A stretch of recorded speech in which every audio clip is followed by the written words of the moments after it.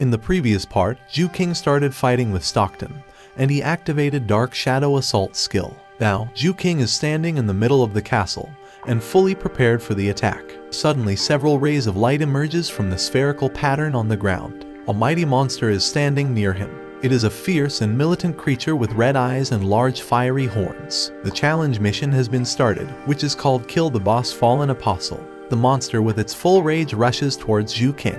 It shouts out loud and thrashes its mighty axe at him. He escapes cleverly by using his knife, and their weapons clash. Ju-King uses his full potential to stop the attack.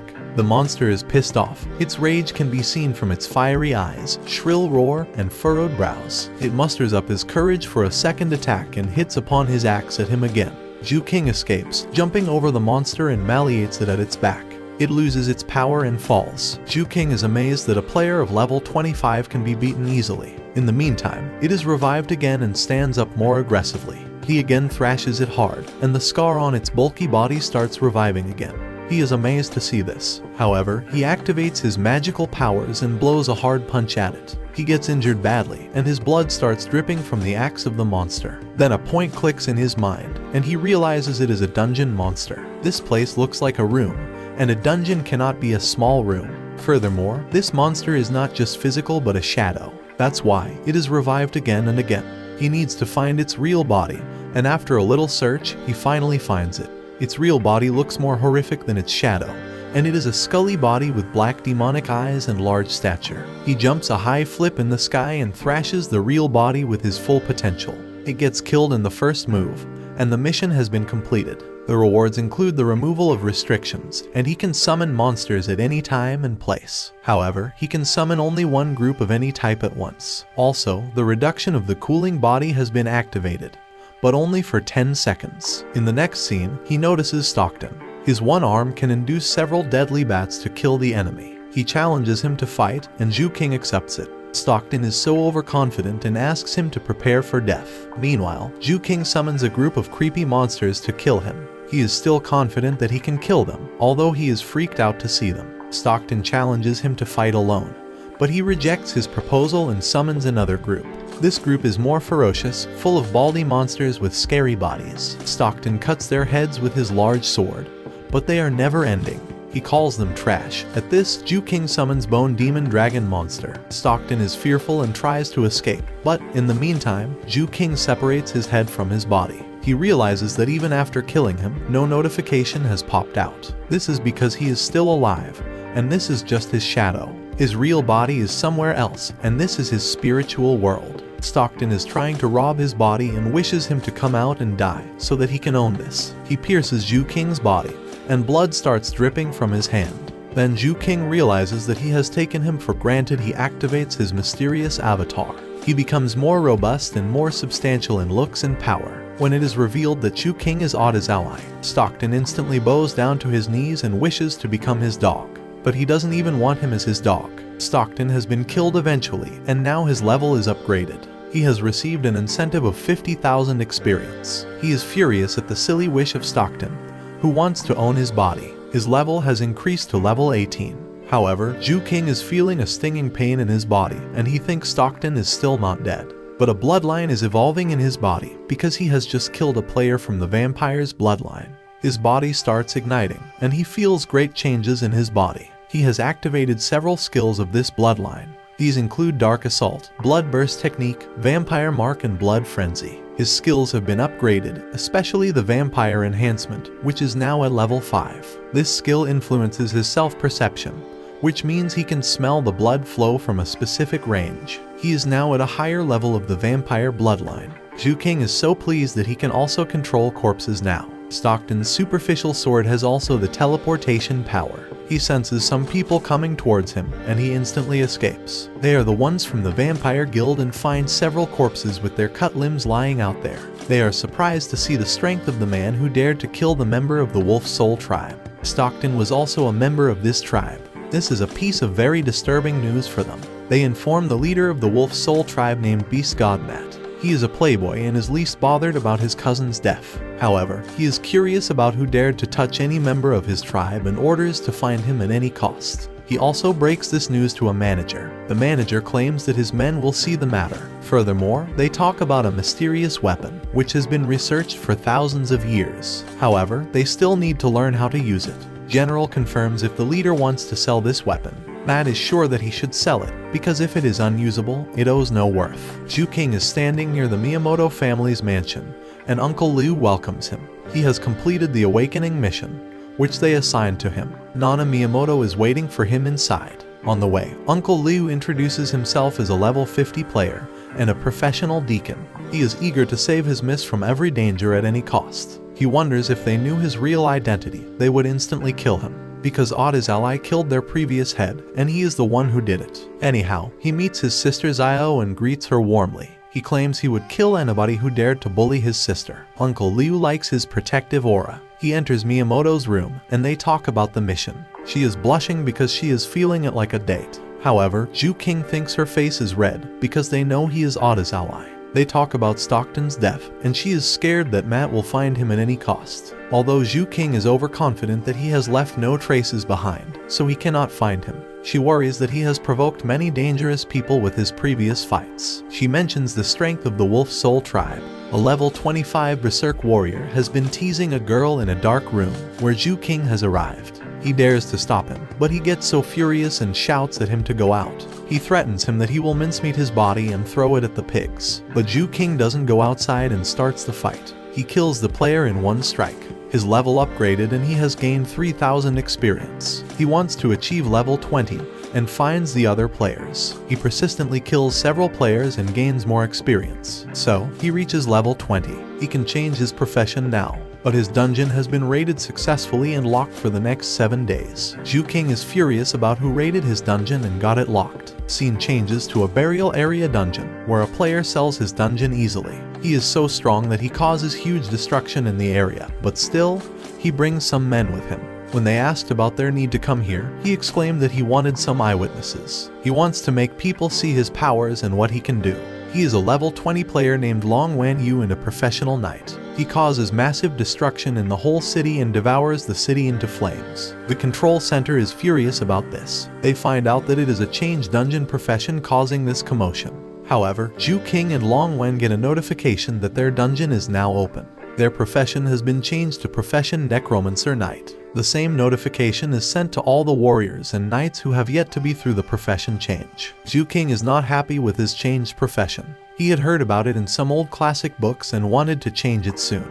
He is moving up to the building and notices an associated sealed entrance. The association is a community which claims to protect all the players. A group of people are striking outside and want to enter the place. They all have the authority to change their profession, but a 35 level paladin player stops them. One of the players from the group moves ahead and initiates the fight, but he immediately kills the player, and everyone holds their breath to see this. No one dares to move ahead but Ju-King. In the meantime, a level 24 warrior named Shan Tianxin comes ahead to challenge. He also shouts for Ju-King to step aside. He belongs to the Iga Guild's member, one of the strong guilds. However, Ju-King punches him hard on the face, and he pushes toward the wall. He gets poorly injured with just one blow. His uncle Chen comes forward to threaten Ju-King for hitting a member of his guild. But Uncle Liu interrupts and challenges him to touch the member of Miyamoto's family. He gets scared and repeats Uncle Liu's history. Once he killed 100 people all alone. Miyamoto has sent Uncle Liu to bring Ju-King home, because he has been out for a long. The paladin player stated earlier that Ju-King still wants to enter the same way. He even forbids him not to involve in a fight with a level 35 player. However, Ju-King is so confident that he can defeat him. He allows him to punch first, so he gathers all his powers and strikes him on the face. Although, Ju-King rescues his attack amazingly, and now it is his turn. He collects all his magical powers in the punch and blows him hard. The player activates the Paladin Barrier technique to escape the attack. However, Ju-King still makes him suffer his first attack, and he shouts out loud to surrender. Now, he allows him to enter the association. When entering, he encounters several low-level players who have come here to change their profession. Several high-level players are also there who will lead them. Level 50 Saint Knight player stares at Ju-King and wonders how a level 20 player defeated a level 35 player. He is amazed to see that after Nana Miyamoto in the Miyamoto family, he only has the same potential as him. Ju-King meets a familiar player named Lai Jiayu of the Death Spirit Guild. He can read other players' levels and powers. Also, he is one of the survivors of the awakening mission of Oda's ally. Miyamoto's previous head sacrifices his life and distracts Oda's ally from him, so that they can get a chance. King is furious because he doesn't remember anything after his death. However, he is sure that nothing like that happened. A girl named Injire came with Lai Jai, who witnessed the whole event. However, Lai Jai invites him to his place to learn from each other, but King wants to kill him anyway. Uncle Liu reads his facial expressions and forbids him to muddle up with a person with equal powers. A level 60 player announces the opening of the dungeon change profession. He also states that the dungeon only enables the profession change for necromancer knights. During the task, the dungeon will not restrict any challenge capacity, and there's no level restriction. All players get disheartened and afraid that walking alone could be dangerous without restrictions. So, they suggest entering teams to raid the dungeon. Dungeon's difficulty level is extremely high this time, because dungeon will give only one chance to change profession. Also, they reveal that the rumors are spread that dungeon is Oda's allies. It only appeared once, that didn't restrict any challenge capacity before. It is a misfortune demon king, who is extremely dangerous. King enters all alone to raid the dungeon, and seems very arrogant to all players. On entering, he gets a notification that he can only leave after defeating the boss. Several players are split up there, although he wants to save Injire to get a clue what had happened earlier. In the meantime, he encounters a lava worm at level 30. It attacks him, but he cuts it in half with sword. He gets 50 Conqueror points. Moving ahead, he is getting bored because the dungeon seems to be so easy. Suddenly, the self-explosions start and get burns and bruises all over his body. However, he can heal them with his self-recovering power. He passes the fire bugs there, and they attack them from all sides. But it is easy for him to get rid of them. He uses Stockton's sword and cuts all of them into 2 halves. Now, he is finding them super easy. Then he encounters other players surviving a monster of fire and fear. It is a gigantic robotic monster that attacks other players. One of the mighty players uses the Saint Light protection technique and produces heavy arrays of light. These light rays surround the monster, entangling it and catching its breath. The player orders them to kill before it catches its breath again. Then he uses the Death Impact Blast technique and kills several other players from his team. A girl teammate starts shouting at him for this unethical command. He uses his god card crafted by his ancestors to probe both techniques. King likes the card, and when he sees him killing other members, he gets near him. He doesn't allow him to escape and blows a hard punch on his face. His face turns red, and he shouts out loud at King. He eagerly wants to kill King. He curses him to death and activates his card technique. He summons a shadow assassin to beat King, then bring him to torture him. But King hits the assassin in one blow and makes fun of his skills. The player gets super offended and activates Death Coffin skill. These are sharp blades surrounding King from all sides. However, he escapes these also. Then the player activates the Darkness Slash technique. A whirlwind moves toward him, but it is of no use, because he destroys it in one move. The player activates dual skills this time. The Death God's Eye and Illusion Shadow Demonic Needle. A purple demon emerges in the sky, and the player combines another skill named the Grim Reaper Slash. King escapes all these very easily. Now it's his turn. He activates the Vampire Mark and jumps to him. He hits him so hard that he falls away. The player has only 2 cards left, which he doesn't want to use now but on the boss later. Although he uses the skill of Darkness Descend, which instantly blocks the opponent's senses. He thinks that King is in his control now, and he initiates torturing him. But this trick is not helpful. King punches him hard, and blood pours out of his body. The skill of the Vampire Mark by King helps him escape this technique and empowers his moves. The player is dead.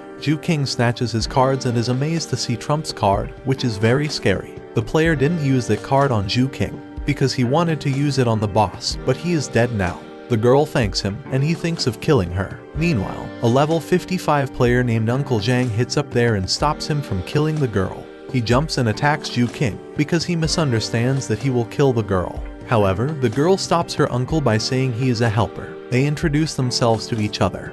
King notices that instead of having a level of a warrior, Uncle Zhang didn't use a warrior trick. Uncle Zhang is amazed to see the vision of King, an astrologer by profession who can change Penal's decisions. The girl offers King to team up with them, so that he can pass the dungeon easily. However, King refuses her and prefers to walk alone. Uncle Zhang uses his astrology skills to assess whether King is dangerous to them.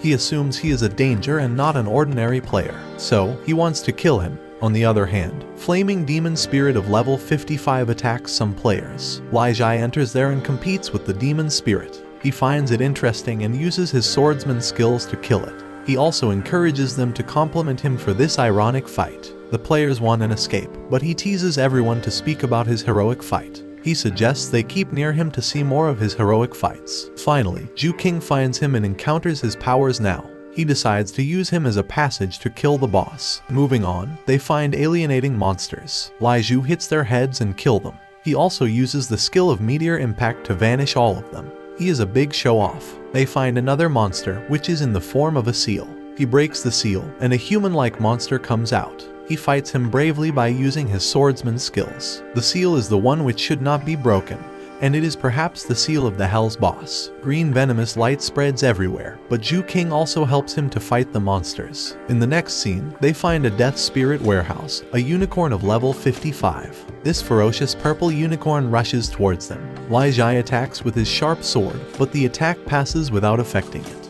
It is because it is moving at a very fast speed that it dodged the attack. On the other hand, another monster with a luminous green body emerges from a seal. Her name is Hell's Master, and she is from the demon race and level 60. She is the dungeon's boss and holds extremely strong powers. She threatens the human race to kill and vanish from all around. She spread an ocean of green light all around. She is so powerful that she can easily eradicate the whole human race. She is fiery at the weird combo of dumbass humans and the boss to fight. She prepares a huge spear with magical powers, and a wave of green light accumulates at her hand. She throws a spear at them, and Ju King holds it. She gets impressed that he can stop her spear. So, she asks his name, and he reveals that he is the immortal Demon King Ada's ally. And Jair bursts into tears when she finds out he is her father. She asks a lot of questions about his body. Ju King consoles her and puts a fatherly hand on her head. She asks him why he is living in the body of Ju King, but he tells her to answer all of her questions later, because they have a more important task for now.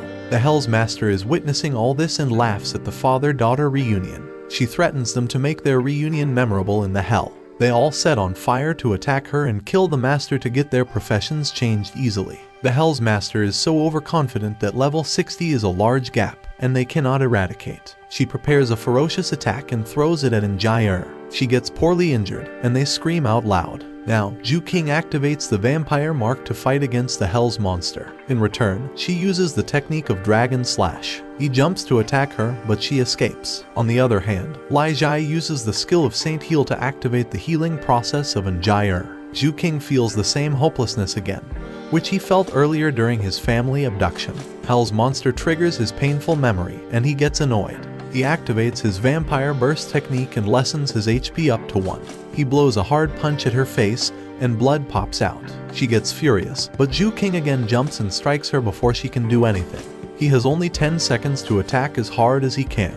Because there are only 10 seconds, they have been granted to him through the vampire burst technique. He fights so aggressively that the Hell's monster cannot even fight back. He bashes and thrashes her multiple times, and she is numb to see all this. Her overconfidence has been shattered, and she is stuck.